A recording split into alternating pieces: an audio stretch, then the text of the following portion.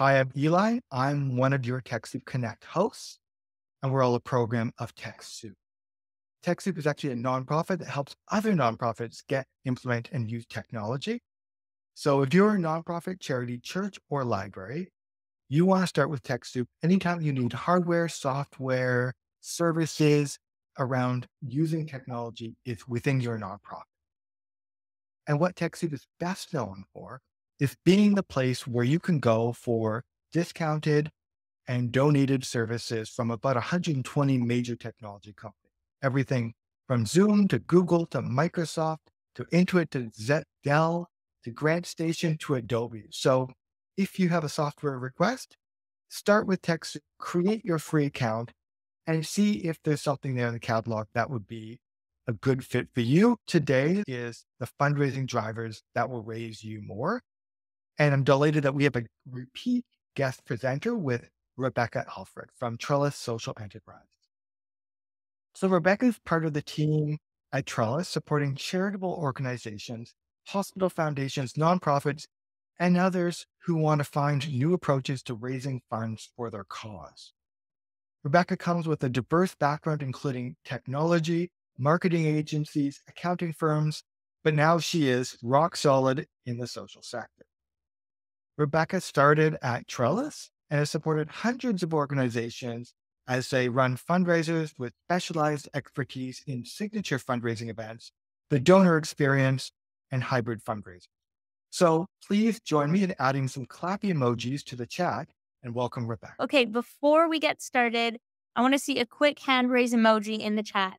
How many of you have ever spent way too long planning a fundraising event for your organization? Okay. Yes, I'm seeing some of those hands pop in here. Absolutely. Okay. And then another one. How many of you, even after spending all of that time, didn't quite get the return on investment that you were anticipating? Show me a little emoji. Show me a little yes, no, something. Yeah, I'm seeing some more hands go up. A little sad face. Absolutely. You know what? First, if you take a look at that chat, just know you're in good company. But you know what? Honestly, that's pretty similar with what we're seeing from a lot of different organizations as we're connecting with them and understanding a little bit more about what fundraising looks like and how you can raise more for your organization. So, with that in mind and seeing those emojis continue to come in, I'm going to make all of you a promise. By the time that this session ends, I'm guaranteeing that you're going to write down at least 3 notes from my talk. And if you don't, I need you to tell me in our Q&A period at the end. And I'm just going to keep throwing more and more insights at you until you've all got at least 3 notes written down. Okay, a little bit nervous about that promise I just made, but actually hold me accountable. You've all chosen to spend the next hour with me while I know that all of you had so many other things you could be doing, or you could be catching up on that never ending work to do list. So it is my goal to make this next hour so valuable for you and prove to you that you need to take this new fundraising insight I'm about to share with you seriously. And not only that, but I'm going to give you some more actionable steps that you can take to actually implement into your organization. Now, unlike most sessions, you wait until the very end to hear this big breakthrough data that we found. So we're just going to start with it instead. We conducted a survey with over 1,000 organizations, and with every additional fundraising driver that those organizations added, the amount that they raised doubled. Think about that. Consistently, the amount that people kept raising was increasing. And again, this wasn't just one or two organizations. This appeared with over 1,000 fundraisers. Now, what do your fundraisers currently look like, and how can you steal this model? Now, we're going to spend a lot of time talking about this and hopefully sharing more ideas to convince you that this is the way to go. But before we get there, I wanted to share one quick story about just one of those 1,000 fundraisers. St. Michael's Hospital Foundation ran a fundraiser with us in the fall of 2020. It was their first time going virtual, and it turned out to be they raised just over $50,000. They had virtual event tickets for donors to buy and offered a silent auction online that people could participate in. But as they thought about that same fundraiser again in 2021, they knew they could do better. And as the world continued to change, they needed to increase the amount they were raising in order to still support so many people. And so they went back to the drawing board and started by looking at the fundraising drivers they had used and how they were going to use them differently to hit their goals. For the first time ever, they decided to increase the amount of ways they were giving their donors to engage. They offered tickets, but included a meal option as add ons to engage more people and raise more money. They added in a golden ticket item. It was a mystery box filled with tons of different items that were going to create a VIP experience for virtual attendees. They added their auction, but they encouraged their donors to use the auto bid feature to raise more and save donors time. Then they added in a 50-50, which built hype leading up to the event. And then on the night of, they continued to promote it, growing the size of their pot and encouraging their new donors to keep giving in a brand new way for their organization. And beyond all of that, they chose to donation augment their event. With every type of purchase made, donors were asked if they would like to include an additional donation. It was a simple ask when donors were already checking out, which made it really simple and easy for them to give and continue supporting the organization in a tangible way. And it worked. They raised more than double what they had in the year past, raising $108,000. It was more than they ever raised in this fall event in the past. And it all came down to the diversity of ways they gave their donors to participate. Now, why am I telling you this? I want you to know that if you're new to fundraising or if you've been doing this for years, like St. Michael's, if you're a small organization or a large team, there will be a key takeaway for all of you in this session. From multi person fundraising teams to single ran person organizations, we're seeing organizations take the tactics that I'm about to share and change the way that they're approaching their fundraising goals. And I want to do the same for you. So here's where we're going to go. Let's briefly review each of our fundraising drivers. Let's talk about how they can each help you hit your fundraising goals and some tactics to raise more through each one. Then let's revisit that chart I shared at the beginning and talk about the impact for your organization when we put them all together. Throughout this session, I'm also going to share some real life examples and ideas from organizations that have. My goal for the end of our time here is that you all walk away with some clear next steps on how you can raise more for your organization than you have in the past. In addition to all of that, we've put together a guide which provides more details on everything I'm going to be sharing in this talk. You can scan the QR code on the screen here and you can find it. Or Zoe from the Trellis team is also going to throw it in the chat right now for you to find as well. I like to think of this talk like step 1 and then the guide like step 2. We cover the same insights in the guide and in the talk, but in the guide, we go into way more detail. We get into the data and some quick ideas that you can implement into your fundraiser. And in this guide, we've even put together a one-pager specifically designed for your key board members, stakeholders, and other team members so that they can get just as excited as you will be by the time that this talk is done. So again, I encourage you to scan the QR code or find that link and you can download this guide right now. We'll also be ending our session with some Q&A. So if you have any questions while I'm talking, make sure you throw them in the chat. Zoe's going to be answering some of those questions right away, or we'll be holding some of them and doing them with our live Q&A. So keep the chat flowing. Make sure you got all your questions in there. But before we get into it, first a little bit about who we are. We're from Trellis. We are a fundraising platform that helps organizations with events ranging from galas and golf tournaments and campaigns like raffles and 50-50s and auctions. And we work exclusively with charities and nonprofits. We build fundraising software to help charities host all of their fundraising elements in one place for their events and campaigns to improve the donor experience. We help charities raise more and save time.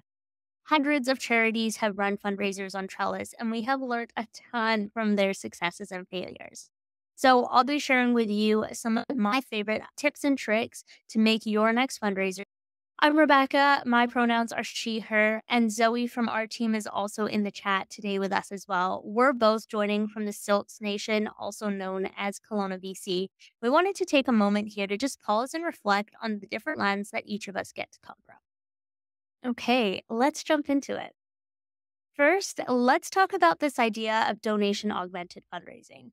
Now, some of you might be sitting there wondering, what does that even mean? Don't worry, I've got you covered. Donation augmented fundraising is the strategic approach of asking for donations from your guests at the correct moments to encourage more giving, and specifically using those unrestricted funds to support your organization. When presented the right way, donation augmented fundraising has the potential to help you raise 20% more for your organization. Don't worry, we're going to keep talking about this concept throughout our session. And as we talk about some of these different fundraising drivers, donation augmented fundraising will come up again. But I wanted to start here so you can keep it in the back of your mind as you think about how the insights I'm sharing with you are going to impact your organization. So, first up is event ticketing. Tickets are usually the first fundraising driver you think about when planning your events. We reviewed the research, and the first thing that came to mind when we took a look at the research was that 20% of all funds raised in the study we conducted came from event ticketing. And in our survey, we also found that most organizations don't spend that much strategizing or thinking about this specific fundraising driver when they're getting it set up. So, when you don't spend that much time on it, but it has the potential to bring in 20% of your funds raised, I think that's a clue that we need to give it a little bit more time and attention. When we look at this fundraising driver on its own, the first opportunity we see organizations often overlook is charging for all the tickets for their events. Not only does it secure commitment, but it is a great way to increase the amount that you're able to raise. The next big opportunity with tickets is to charge at different price points. Offer sponsorship options, table tickets, or tickets that have a tax receivable portion back to the donor without spending back to their donor. Without spending more time, small ways have a really big impact and can help increase the amount that your organization can raise through ticket sales. One of the organizations we're supporting at Trellis right now just set up what they called an impact ticket. It's the exact same as a regular ticket, except for it has a higher price point. Those extra dollars are going directly to making donations for their organization. It's really clear and simple for their donors. They understand the impact that buying an impact ticket can make versus a regular ticket, and they also get a tax receipt, which helps provide more value for your donors. So now that we've dug into the ticketing portion of your fundraiser, let's move on to the next part. But before we do that, again, if you have any questions at all, now is a great time to throw them into the chat. We will be answering those questions at the end, and so we may get some answers right away as we go here as well. And while we're there, next up is going to be, in our study, we found that 40% of all funds raised came from auctions alone. And honestly, we weren't really that surprised. They truly are a cornerstone to fundraising. We also found that, according to our survey, organizations invested on average the most amount of time towards this specific fundraising element compared to any other one. But the payoff was also there. With auctions alone, organizations were typically raising around $14,000 compared to every other fundraising driver, which, when done alone, was bringing in between $2,000 to $8,000. Now, don't get me started what happens when we donation augment our auctions as well, but we're going to save that for another time. So, there is still a case for auctions, and it's still worthwhile to keep doing them as they bring in on average $14,000. But how can you do them better while not adding more time? Here are two quick ideas for your silent auctions. The first is to automate donor notifications. Throughout your fundraiser, notify donors when they are outbid and give them easy options to keep rebidding or notify them right before the auction ends. Those simple texts or emails will keep your donors engaged, and a fundraising platform that does that for you, it's going to save you time without you having to worry about another thing. Another thing we're really excited about is this idea of both further donation augmenting your auction bids. Imagine what would happen if, with every donation or every bid that's made that doesn't win the auction item, your donors get a text notification asking them if they would like to change that bid into a donation instead. Seeing as they were already planning on giving that amount, this ask should be simple and the results should be amazing. Now, for live auctions, there is also a lot of potential to use those to raise more for your organization too. We've supported an organization that used what they called the mystery item, and it worked so well that I have to share it with everybody I talk to. Here's how it works. You announce your first live auction item, which is a mystery item. Maybe it's a bottle of wine or a box of chocolates. And your auctioneer kicks off the bidding really low. Maybe it's only one or now use this to focus on getting your donors engaged. And as when your donors are more engaged and the price is low, it's easier for them to feel the excitement and hype and want to keep bidding to get that number higher. Don't let your guests know what this item is. And when the bidding kind of starts to slow down, you can reveal what this grand item is and announce the winner. The point of the mystery item is not to raise more money for your live auction. It's actually just to get your donors engaged. Once they've had that excitement and engagement around your first mystery item, you can get into your real live auction items, and we guarantee you're going to see more engaged bidders for your organization. Now, as I mentioned at the beginning, much time and work goes into putting in an auction. By far, out of all of the fundraising drivers, it has the biggest time investment. However, these ideas I shared actually don't really cost you any more. Auto bidding, text notifications, and asking to turn bids into donations should all be included in the fundraising platform you choose. And actually, if anything, they should reduce the amount of time you have to spend on engagement throughout your auction. And live auction mystery items shouldn't be a challenge to come up with. Again, it should be something easy like a box of chocolates or a bottle of wine. But it's a really easy way to drive more engagement with the ultimate outcome of still raising more for your organization. Let's move on to our next one, which is this whole idea of e-commerce or items for sale. And again, if you have any questions or thoughts or additional ideas around how you can raise more for auctions that you want to share with the group, now is a great time to throw it into the chat. But as we jump into e-commerce, or as we like to call it, items for sale, I have to be honest with you all. Fundraisers that are just selling items don't generally raise enough to warrant the effort that you're going to put in. But before you completely disregard them and ignore everything I'm about to say, let's also remember that they are the most versatile and perfect add on ever. And again, if we just remember that chart I shared at the very beginning, what we found was that organizations that added any additional fundraising driver to their organization or to their fundraiser, they raised double the amount that they had in the past. So if you're still thinking that items for sale does not apply for you, hang on just one second. This could be the secret to raising double what you had done in the past. Add ons can literally be anything with items for sale. Some of the favorite ways that I've seen organizations make the most of this are for their galas. Maybe you're selling drink tickets or a swag bag like St. Michael's did. Or this is a cool one, an organization set up add ons with voting options for their gala. They ask donors to vote on what songs they'd like to hear the entertainers play throughout the night. Or what about your golf tournament? Maybe you do an add on of mulligans that people can buy to use as needed throughout their game.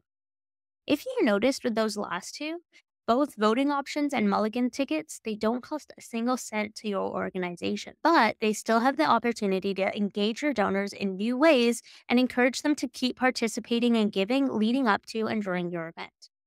And even with small purchases that might also be a couple of dollars, you can still use that to hit your fundraising goals.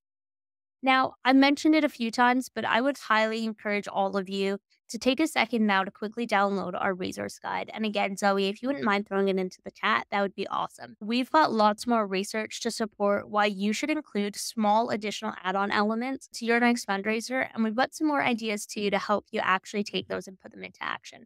So let's take a quick pause here for a second so you can all grab the guide. Okay, we have just passed the half to our fundraising drivers. How is everyone doing? Are we ready to jump into the last two? Amazing. Okay. And again, if you've got any questions, keep them coming, throw them in the chat. I definitely will be answering all of them in our Q&A at the end. And so I would love to hear what those questions are from you at this point. So first up, we're going to talk about raffles. We love raffles, and we are seeing organizations raising so much more than they have in the past because of a new approach to raffles that's just starting to take off. Sophisticated organizations are now encouraging donors to make donations with their raffle purchase, and the results so far have been amazing. For organizations that ran a fundraiser with a raffle and donations, 80% of funds came from their raffle ticket, and about 20% of funds came from the donations that were made. Sounds pretty good, hey? This quick addition made a massive impact. And not only did it help identify new donors to be reaching out to, that 20% went above and beyond to give. That 20% they gave above and beyond to give became the focus for fundraisers to engage and educate about their cause. But maybe so we can truly see the impact from a dollar's perspective, let's think through a hypothetical 50-50 that we're all going to run together. Now, I'm not great at math, so let's make this simple. Let's say that your 50-50 raised $10,000. Now, for 50-50, 50% of those raffle dollars raised will go to the winner. In this case, that would be $5,000. And let's say that you're going to pay 10% in fees, which would be $1,000 bucks. So now your organization is left with $4,000 in raffle funds going to your organization. Now, let's not stop here with this hypothetical 50-50. We did some digging and found this. In some provinces across Canada, there are specific rules around how funds raised through raffles are used, which further restrict organizations around how they spend those dollars. So again, of that $10,000 raised in a 50-50, the $4,000 that you receive is restricted. But remember that I said that modern organizations are donation augmenting their raffles? So, what if for our hypothetical 50-50, we also raised an extra 20% on top of our raffle sales?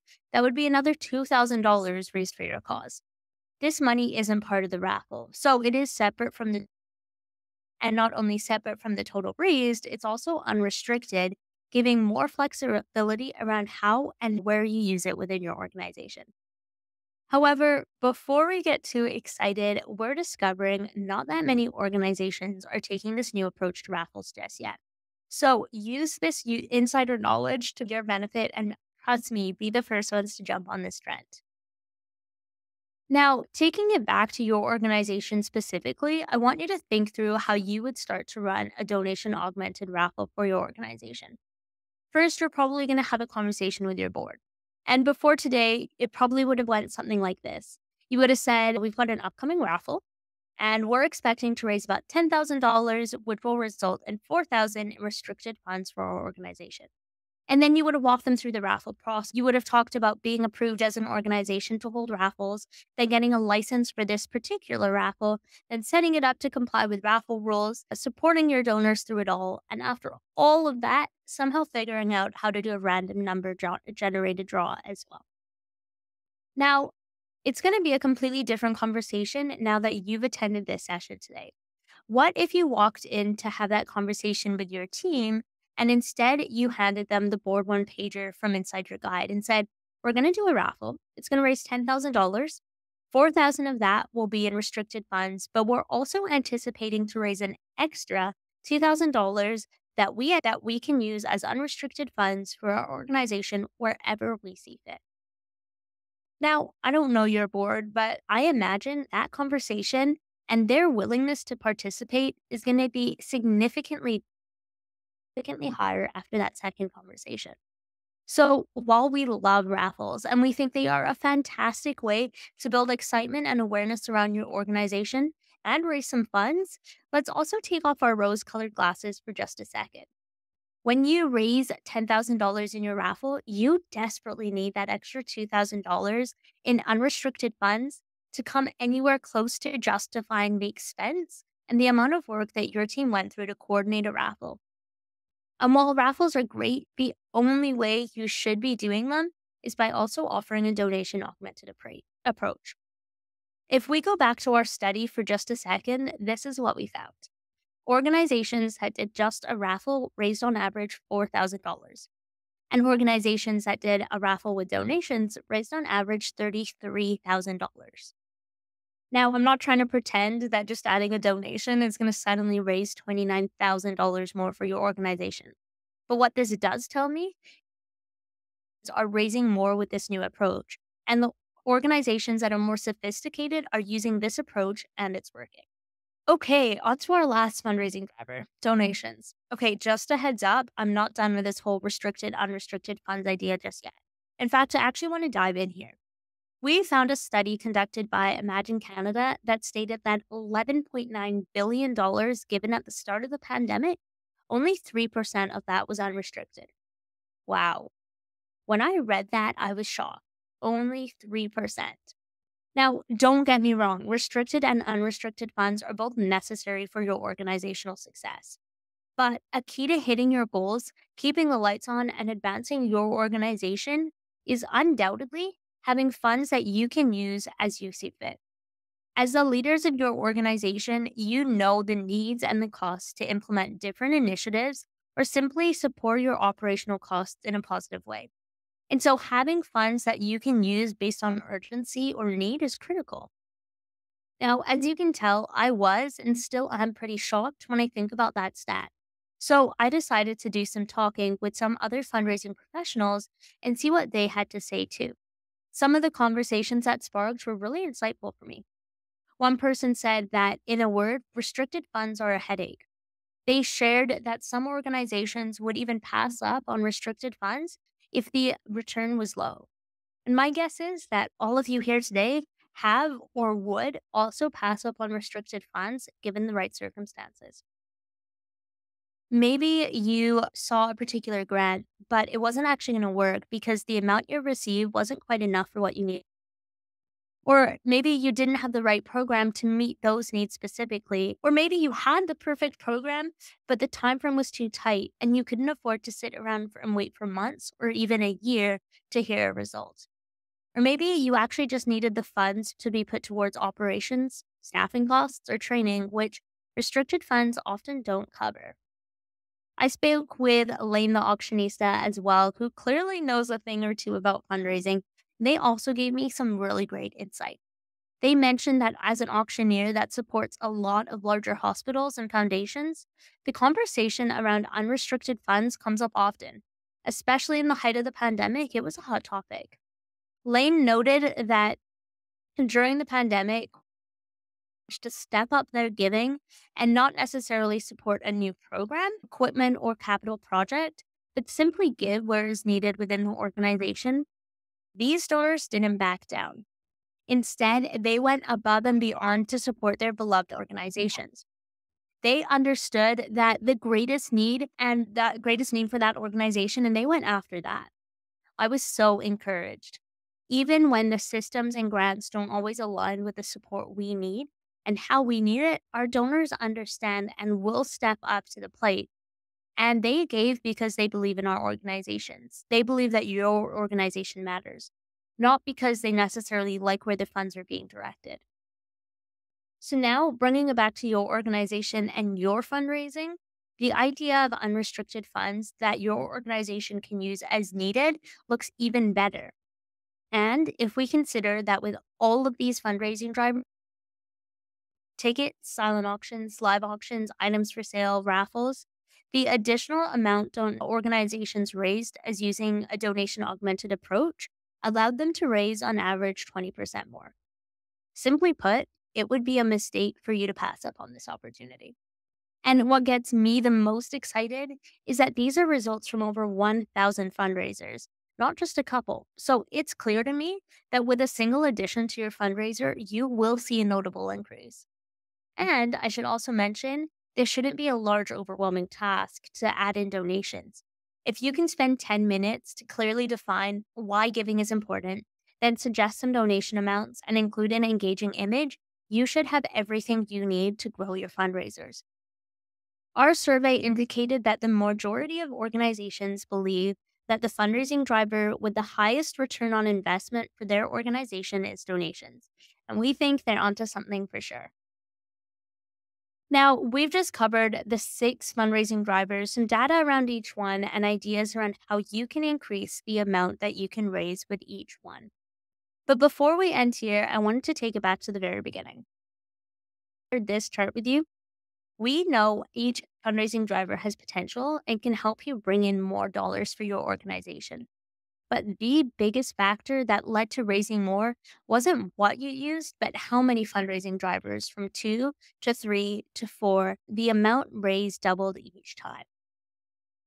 Okay, I'm supposed to be wrapping this up, but I wanted to sneak in just a couple more ideas that you can implement into your charity based on what we've seen other organizations do. One of the organizations we work with recently decided to try doing a bundle. They decided to take this idea of selling more fundraising drivers to the next level, and they really ran with it. The organization was selling tickets, raffle tickets, donations, and items with so four of the fundraising drivers, which we love, but they also created packages, or as we like to call them, bundles. Their bundles were made up of a combination of all these different fundraising elements that could be sold. And what we love about it is they were able to encourage some of their donors to buy items they typically wouldn't.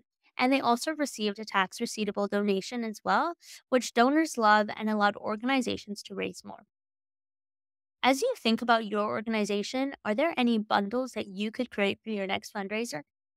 Maybe we use this for your gala. What if we were to create a bundle with a gala ticket, tickets for a wine wall, and a raffle ticket for guests with a donation included? The that your donors will be purchasing, but you've now made it easier for them to participate while increasing the average transaction size. And again, you may be able to encourage people that don't typically buy a raffle ticket or ticket for the wine wall to also purchase those for the first time. So now where does that leave us today?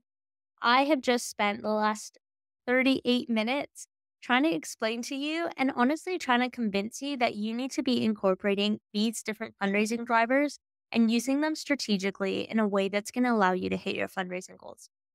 And on top of all of that, we've talked a lot about donations, how you can use donations more strategically with a donation augmented approach to fundraising so that you can raise more and so that you can do it without having to put more effort into your fundraisers, which I know sounds like an absolute dream. But as you think about all of this, the first question popping into your mind right now is how.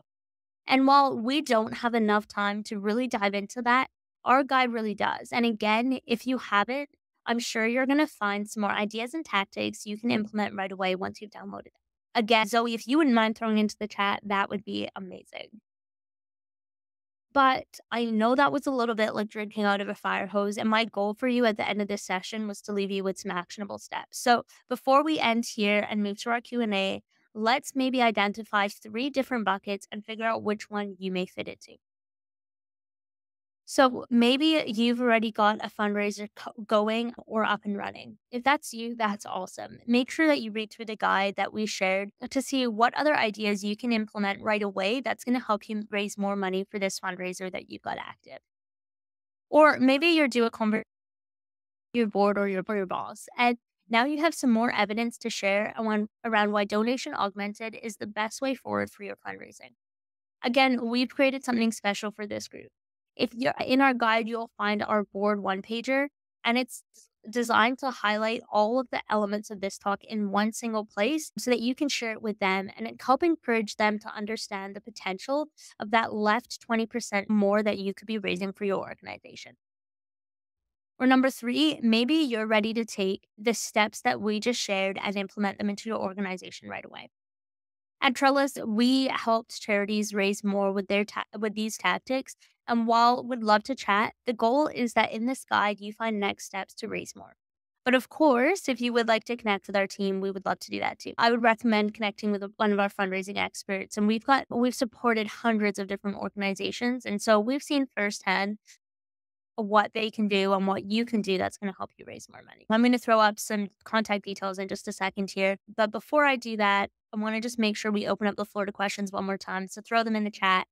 And also at the same time, let me know if you wrote down 3 notes in your notebook.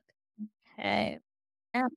I'm going to invite Zoe. Oh, looks like you're already off mute. Amazing. Hey everyone, I'm Zoe from the Trellis team, Rebecca's colleague. I'm going to be kicking off some Q&A. So we'll start with some questions. But keep in mind as we're answering these, putting your questions in the chat and we'll power through as many as that we can. So Rebecca, I'll start with the first question. You mentioned using the e-commerce or items for sale feature for mulligans or voting options. Could you expand on some other ways to utilize this feature to help organizations raise more? Yeah, absolutely. I love the concept and the idea of doing like add-ons with your fundraiser. Like Zoe said, we've seen organizations use the add-ons to do like a mulligan ticket or hole-in-one contest or putting contest or golf tournaments. Any of those like little extras that you have beyond like people playing golf are really great thing that we can ask people to give to participate in. And if so, what would that look like? And then as you think about your gala, I would think about what are, again, the same kind of things where we can do a little add on or another way to engage. So maybe you have a photo booth, and instead of letting everybody use the photo booth, it's a $2 charge to take their pictures in this photo booth. Or maybe we're doing a drink ticket. We're actually seeing a lot of organizations try something like the wine wall right now, where you have 25 bottles of wine on the wall and people can buy a ticket, same price for all tickets, and maybe it's 5 or 10 bucks. And then they get one of those.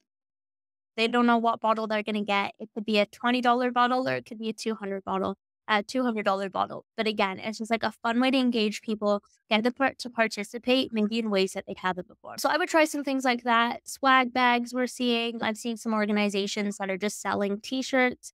Maybe you bought t-shirts at one point for the organization and you've still got a few kicking around the office. Throw them into a different razor as another to give. Amazing. I love those ideas. They're just so simple and just add on to easily raise more. We had some questions come in from Eli here, so I'll start with those. For you mentioned we had that board one pager in the guide. How would you suggest starting the conversation of adopting new drivers with change adverse boss? Yeah, definitely. That is a problem that many people have faced before. So, first of all, know that you're not alone. And second, I would say I would always encourage people to start with the data. To say, you know what, these are the organizations that we're seeing that are taking this approach. And this is the impact that they've seen. Organization X down the street, in the past, they had only ever done a silent auction with their event. Last year, they added in a raffle, and I heard that their team added an additional $20,000 for their organization. Whatever that looks like, starting with that data can help really inspire your boss to feel like, hey, it's possible for other people and it can be possible for us.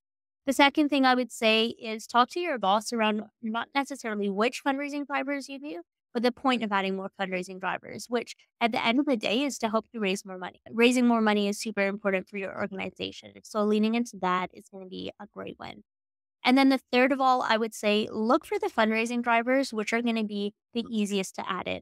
At this point, the one that's going to be the easiest for your organization to include right away is going to be a donation upsell. It's going to take you less than 10 minutes and it's going to allow you to easily raise more for your organization. So start with that. It's low effort, but very high impact for your organization, and work towards adding more and more fundraising drivers each time. Amazing. And we'll just address Brenda's question here. I saw Eli sent our website page with our features, but Rebecca, how would you just describe Trellis as a service, just in quick words?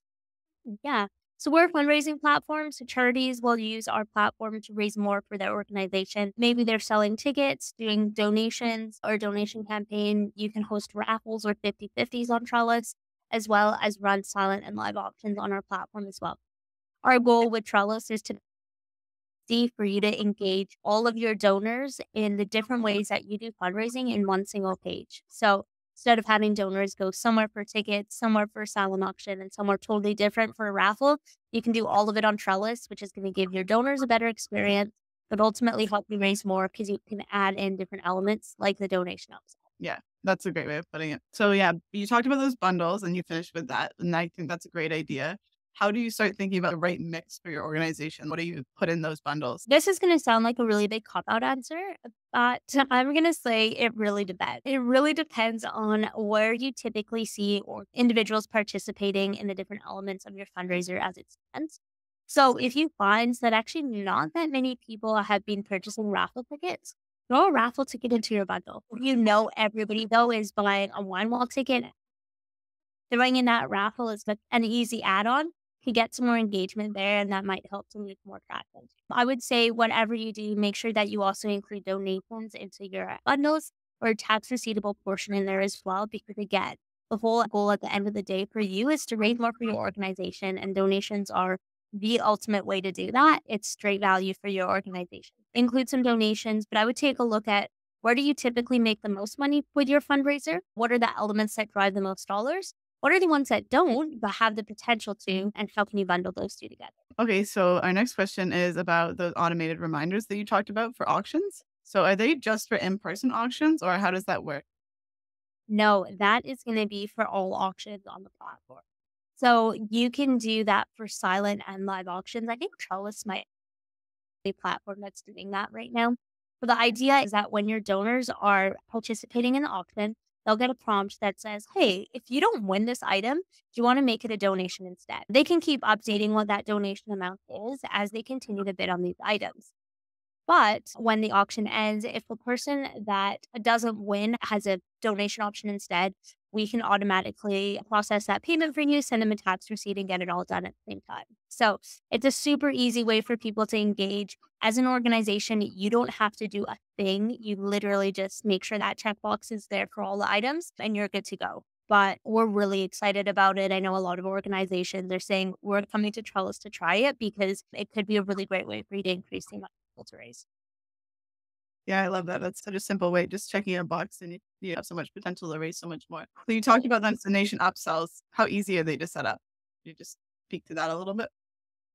Yeah, definitely. So again, I always say give yourself about 10 minutes, which in the scheme of things is not much time at all. I would say 10 minutes, you can have wow, I'm like losing the word that I'm trying to say. 10 minutes, add in an engaging image, talk about the impact and have that image really highlight the impact that your dollars can make. I would say include a description, talk about the why around what you're doing. Talk about the impact that me as a donor can have by choosing to give. A $10 donation means that I can provide a meal for a child at school for 2 days this week.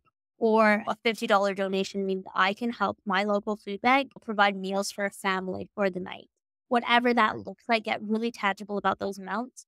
And then choose some donation amounts that you think are going to resonate with your donors. Doing just that alone, giving people some options, some pictures, and some descriptions are going to be all that you need to set up those donations and add that donation augmented piece to your fundraisers. Amazing. And I just have two questions left here. So if anybody has any more questions before we end, make sure you drop them in the chat now so we can get to them. But Rebecca, how do you determine the right ticket price and donation levels? Yeah, with ticket price, again, I'm going to sound like a bit of a cop out, but I'm going to say it really depends. I would think about the value that people are going to receive by attending your fundraiser. And once you know the value, then you can think about what's going to be the best option for your organization in terms of pricing for the tickets. If you have never done an event before with this organization, I would take a look at what other organizations have been charging for events similar to yours in your community. And what's selling out? What are people buying and what's resonating with people? If you've done fundraisers in the past or event ticketed fundraisers, take a look at those. What ticket packages were the most popular? What feedback did you get then? And how can you implement that as well? Same thing with donations, right? So take a look at how much have you made in donations in the past. If you've got an option for donations on the website or on your existing website, which donation option was the most popular? How much do you typically see? Use that as what you should be asking for as well. I see that there is another question that just popped into chat around assisting with filling any required documents with the state to register for raffles. Absolutely. So I know there is a lot of paperwork. So if you're in the States, we can help you with that. Or if you're in Canada too, we can help you with that as well. Provide you with the or the required documentation that you need to make sure that your raffles just fits more seamless on that end. Amazing. And that leads perfectly up to my last question. Is it also about raffles? What is the optimum duration for a raffle? Is a longer selling period always better, or do you recommend, is there something you recommend? Yeah, so with raffles, I always recommend 2 to 4 weeks is actually going to be your sweet spot. So 2 to 4 weeks gives you a lot of time to get some excitement, get people engaged, get people giving, and also participating in this raffle. Your first half of that, so let's assume it's a 4 week raffle, just for the sake of this example. The first 2 weeks of that raffle, it's all about awareness. Get it out in front of as many people as humanly possible. Maybe you've got some partners you can partner with as well. They can promote it on your behalf, have it in your newsletters, your social media, wherever you can to get as many people aware of it as possible. The second 2 weeks are going to be all about encouraging for repeat or in return dollars for raffle ticket sales. So if somebody maybe bought a ticket in the first week, encourage them to come back in the very last week and continue to give again to increase their chance now that the pot size has increased. We find that if you get into more than a month long, it's really hard to keep talking about the raffle because you're like, it just feels repetitive for you as an organization. And so the 2 to 4 weeks, you've got enough time to build hype and get the excitement going. People have enough time to buy, but it's not too long that it feels too. Gotcha. And I'll hand it back to you two to wrap it up. Rebecca, thank you so much. It's always such a delight to have a repeat guest expert come here and share their wisdom, these best practices. And I think you've really given us a lot to think about. And we're going to both freak out about it a little bit and also go back and be really excited because there's so many great opportunities.